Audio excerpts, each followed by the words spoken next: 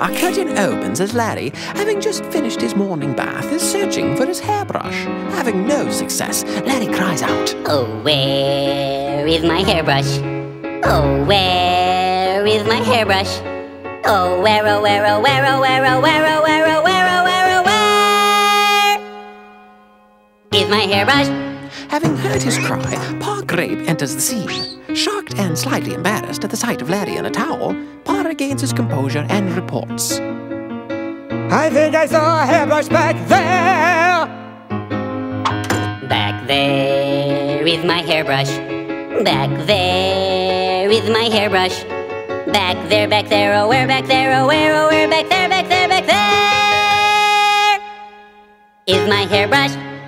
Having heard his joyous proclamation, Junior Asparagus enters the scene. Shocked and slightly embarrassed at the sight of Larry in a towel, Junior regains his composure and comments, "Why do you need a hairbrush? You don't have any hair!" Larry is taken aback. The thought had never occurred to him. No hair?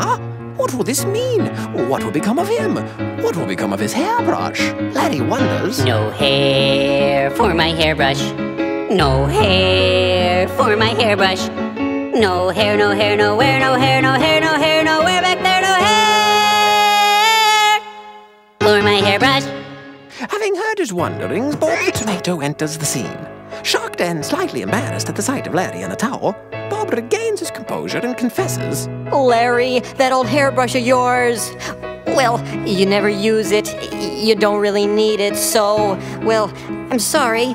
I didn't know, but I gave it to the Peach, 'cause he's got hair." Feeling a deep sense of loss, Larry stumbles back and laments, Not fair, oh my hairbrush.